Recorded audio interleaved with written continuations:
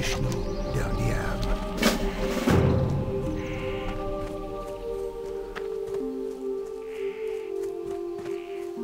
Ishnu Allah.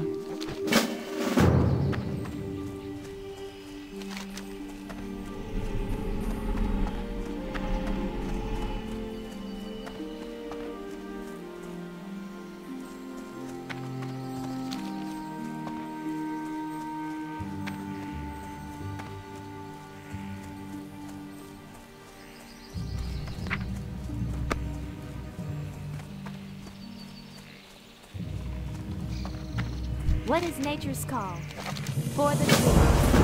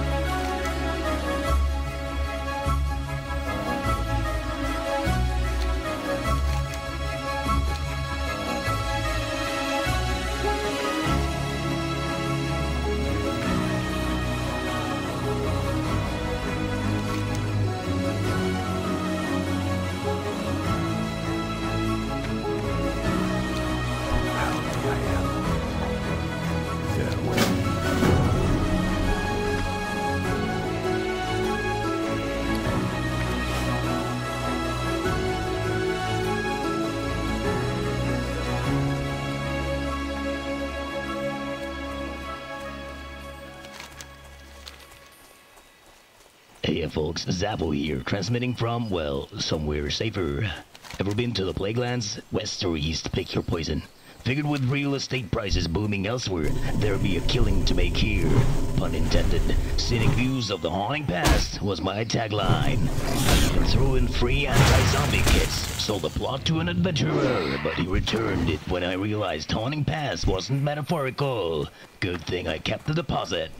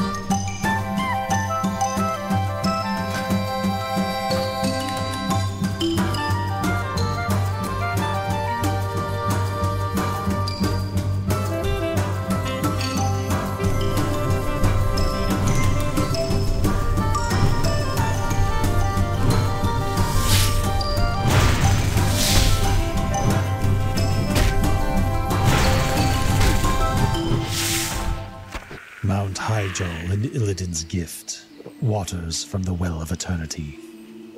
The few night elves that survived that horrific explosion rallied together on crudely made rafts, and slowly made their way to the only landmass in sight.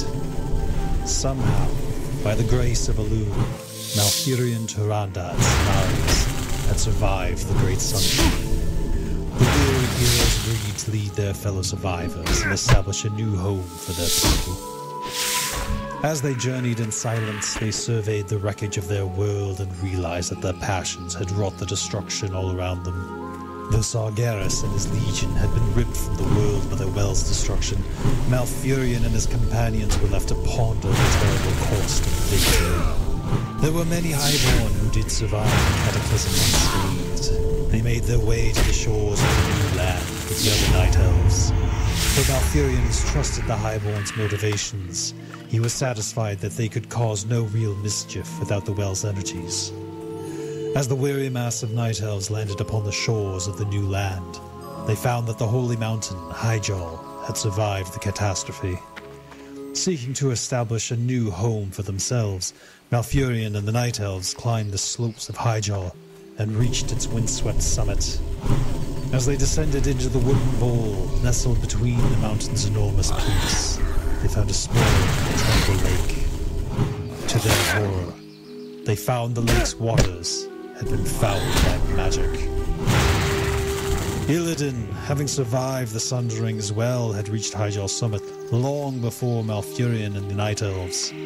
In his mad bid to maintain the flows of magic in the world, Illidan had poured his vials, which contained the precious waters from the Well of Eternity, into the mountain. The well's potent energies quickly ignited and coalesced into a new Well of Eternity. The exultant Illidan, believing that the new well was a gift to future generations, was shocked when Malfurion hunted him down. Malfurion explained to his brother that magic was innately chaotic, and that its use would inevitably lead to widespread corruption and strife. Still, Illidan refused to relinquish his magical powers. Knowing full well where Illidan's ruthless schemes would eventually lead, Malfurion decided to deal with his power-crazed brother once and for all. With Cenarius' help, Malfurion sealed Illidan within a vast underground barrow prison, where he would remain chained and powerless until the end of time. To ensure his brother's containment, Malfurion empowered the young warden, Maiev Shadowsong, to be Illidan's personal jailer. Concerned that destroying the new well might bring about an even greater catastrophe, the Night Elves resolved to leave it be. However, Malfurion declared that they would never practice the arts of magic again. Under Cenarius' watchful eye, they began to study the ancient arts of Druidism that would enable them to heal the ravaged earth and regrow their beloved forest at the base of Mount Hyjal. Ladies, gents, and goblins, it's advertisement o'clock. Ever wondered how to get your stuff heard by folks who probably want to buy it? Everlook Broadcasting Co. is here for you. Now, let's get to the good stuff. The products you never knew you needed. Is your goblin-made machinery acting up again? Fear not. With the Durotar Labor Union's Goblin Safety Whistle, you can alert everyone in a 10-mile radius. Earplugs and spontaneous running advised. Don't get crispy under the tropical sun. Lather on our Gilligimile SPF 5000 sunscreen. Also doubles as a cooking oil for those campfire fish fries. Because who does not want a multifunctional sludge?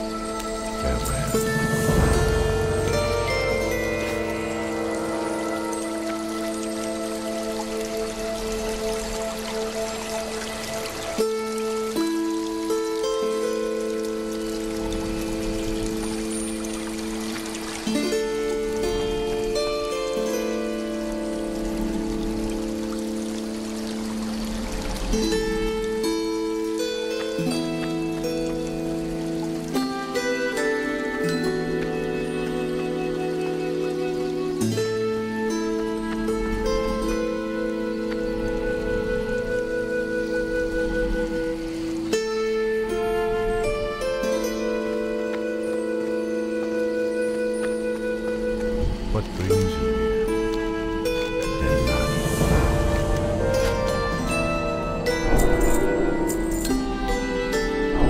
May the stars guide you.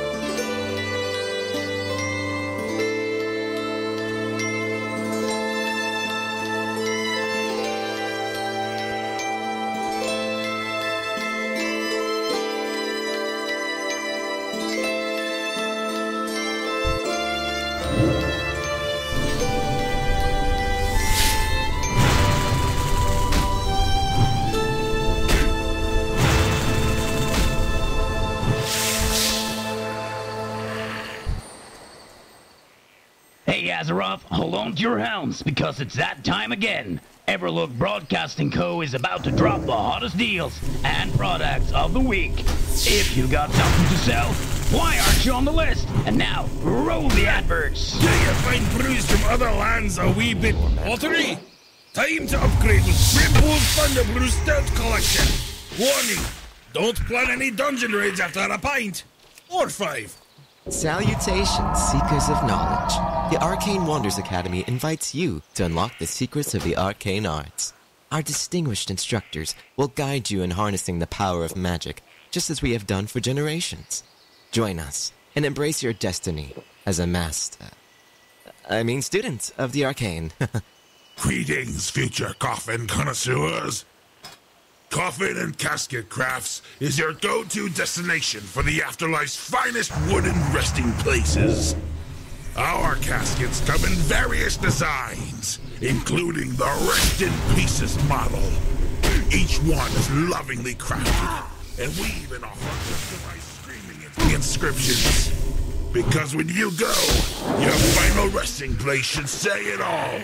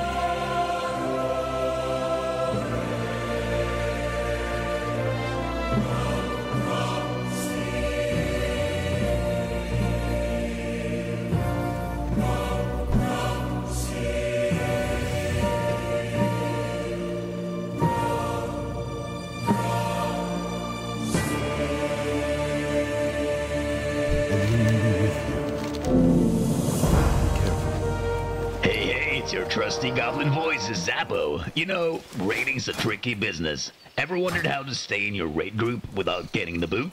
Sure, potions, buffs, and fancy moves are all great. But here's a little Zappo secret. Just become the raid leader. Who's gonna kick you out then, eh? Keep on leading, and if all else fails, bribe him with some of my patented Zappo empowering snacks.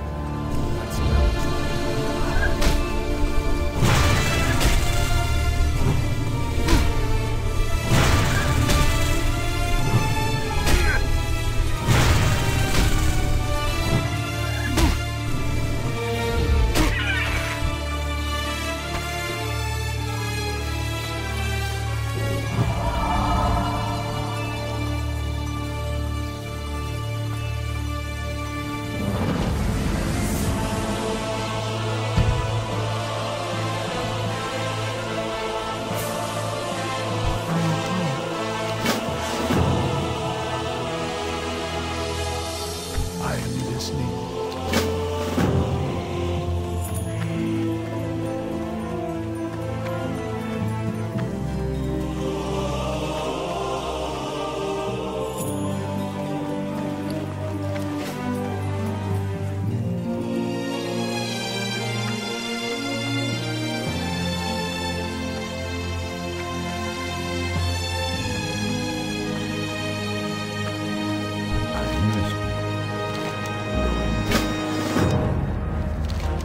Good luck, friend.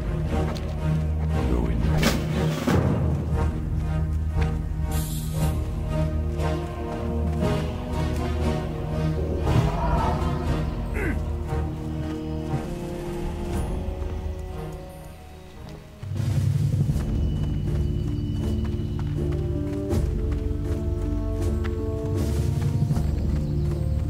What brings you here? This is much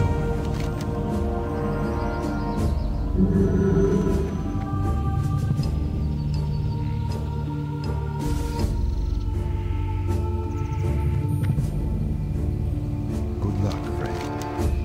Till next week.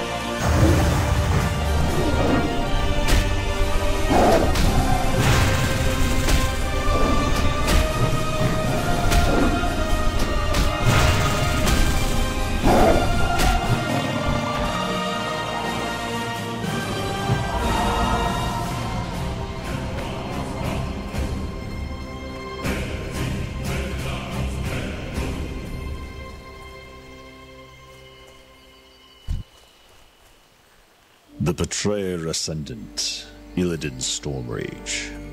During the Legion's invasion of Ashenvale, Illidan was released from his barrow prison after 10,000 years of captivity. Though he sought to appease his comrades, he soon reverted to true form and consumed the energies of a powerful warlock artifact known as the Skull of Gul'dan. By doing so, Illidan developed demonic features and vastly magnified power. He also gained some of Gul'dan's old memories, especially those of the tomb of Sargeras.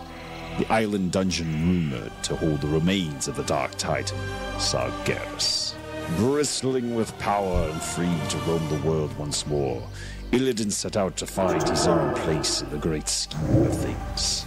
However, Kil'jaeden confronted Illidan and made him an offer he could not refuse. Kil'jaeden was angered by Okamon's defeat at Mount Hyjal, but he had greater concerns with vengeance. Sensing that his creation, the Lich King, was growing too powerful to control, Kil'jaeden ordered Illidan to destroy Ner'zhul and put an end to the undead scourge once and for all. In exchange, Illidan would receive untold power and a true place amongst the remaining lords of the Burning Legion. Illidan agreed and immediately set out to destroy the Frozen Throne, the icy crystal cask in which the Lich King's spirit resided. Illidan knew that he would need a mighty artifact to destroy the Frozen Throne. Using the knowledge he had gained from Gul'dan's memories, Illidan decided to seek out the tomb of Sargeras and claim the Dark Titan's remains. He called in some old highborn debts and lured the Serpentine Naga from their dark undersea lairs. Led by the cunning witch Lady Vosh, the Naga helped Illidan reach the Broken Isles, where Sargeras' tomb was rumored to be located. As Illidan set out with the Naga, Warden Maiev Shadowsong began to hunt him. Maiev had been Illidan's jailer for 10,000 years and relished the prospect of recapturing him. However, Illidan outsmarted Maiev and her watchers and succeeded in claiming the Eye of Sargeras despite their efforts.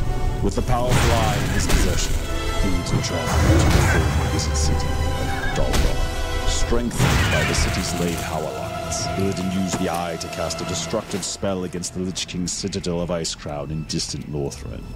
Illidan's attack shattered the Lich King's defenses and ruptured the very roof of the world. At the final moment, Illidan's destructive spell was stopped when his brother Malfurion and the priestess Tyrande arrived to aid Maiev. Knowing that Kil'jaeden would not be pleased with his failure to destroy the Frozen Throne, Illidan fled to the barren dimension known as Outland. The last remnants of Draenor, the Orcs' former homeworld. There he planned to evade Kil'jaeden's wrath and plan his next moves. After they succeeded in stopping Illidan, Malfurion and Tyrande returned home to Ashenvale Forest to watch over their people. Maiev, however, would not quit so easily, and followed Illidan to Outland, determined to bring him to justice.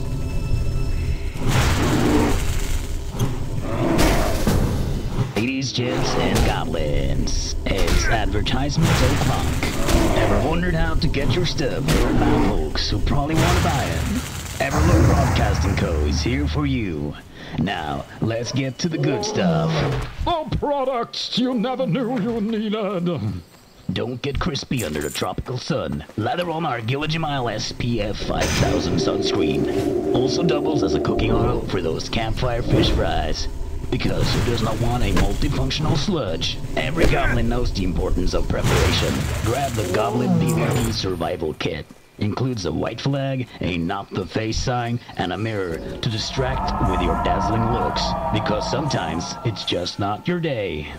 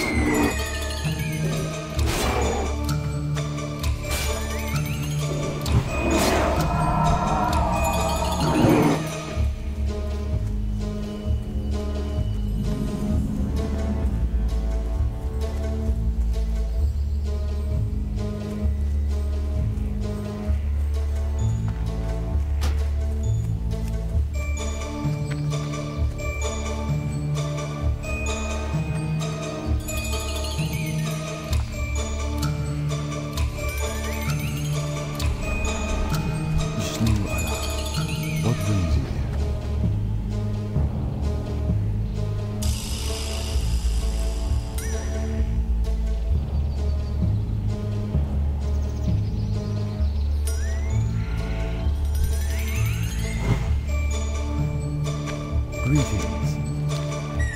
A room like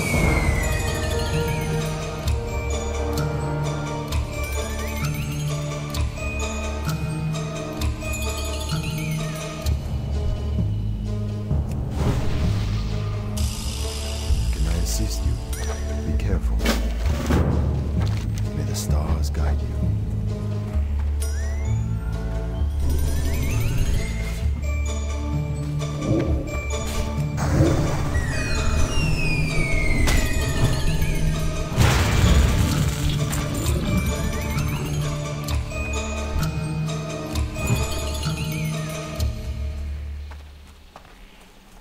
And now, dear Azeroth, Sappho's back with a tale of treasures, tunnels, and tiny mistakes. Gather round for my Dead Mines debacle. Thought I'd struck gold there. Turns out goblins and mines, not a good mix. Especially when you mistake dynamite for a candle.